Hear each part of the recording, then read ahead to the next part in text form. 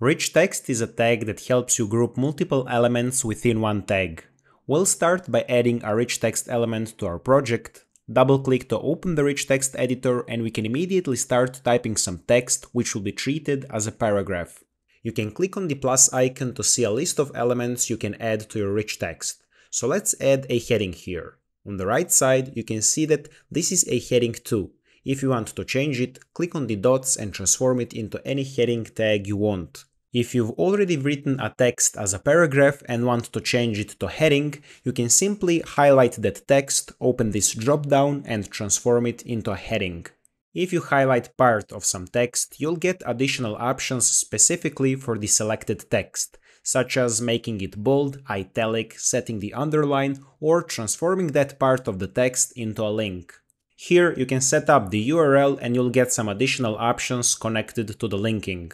You can even highlight part of the text and set ID or a class to it, or you can even write custom CSS, which will only affect the highlighted part of the text. Now let's see what else you can add to a rich text. Besides texts and headings, you can add a quote block, which is handy for writing citations with the author's name.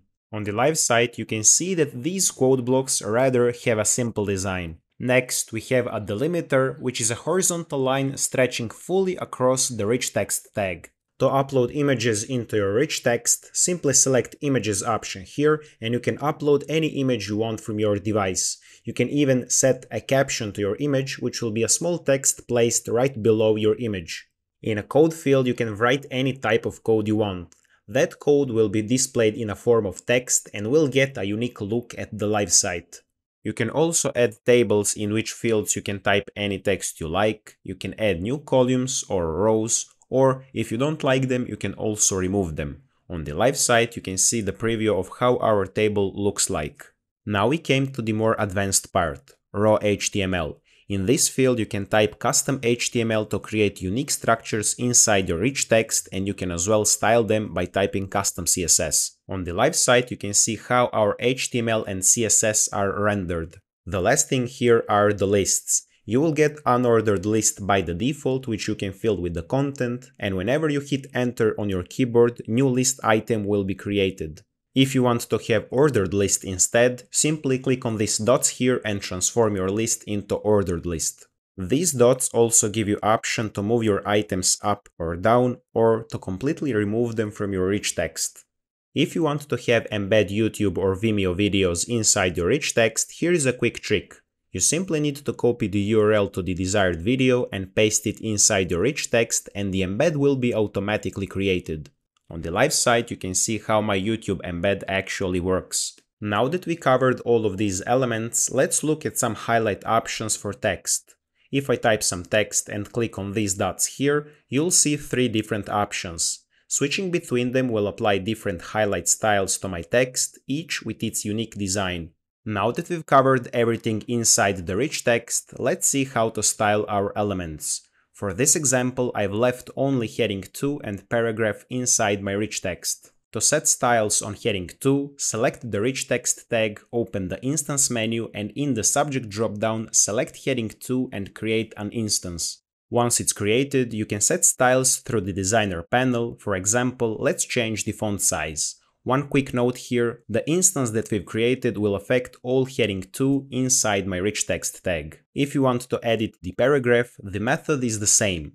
Create an instance, target the paragraph tag, and set the desired styles through designer panel. Now what if you want to do some more advanced styling? For this example, let's open our rich text editor and highlight a paragraph. If I want to change the colors on this highlight, here's a trick. Go to the live site and find your rich text there, right-click on the element you want to style, find the inspect option and see if the element contains a class. Click on it and copy it. Back in the builder, select your rich text, open the instance menu and switch to custom. Add a space and a dot when you're working with classes, paste the class you previously copied and save the instance.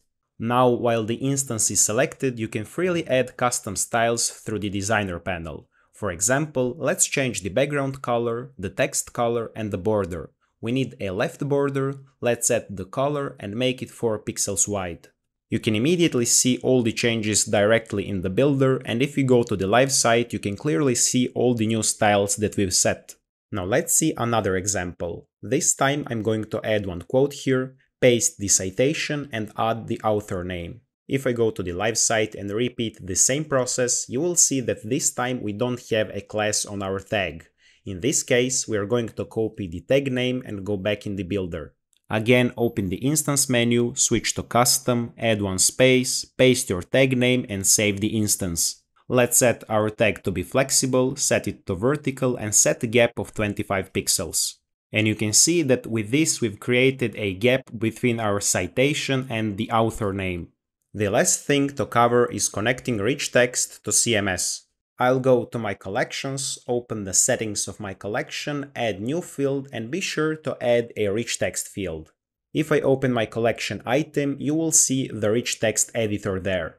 In the CMS rich text, you will have the same fields and options as we shown before. So let's go and add one heading here and one simple paragraph. Save the edits that we've made and let's go back to Builder. Connecting the rich text field to the CMS is the same as connecting any other field. First, we need to go to the Advanced panel and connect our collection. Then we can switch to the Settings panel, open the Variables, open the Value dropdown, and there we can see the rich text field that we've created. Select it, hit the Save button, and you will see that my rich text is now pulling data from the CMS. And that's everything you need to know about the rich text. I hope that you found this video helpful and learned something new. Until the next time, happy building!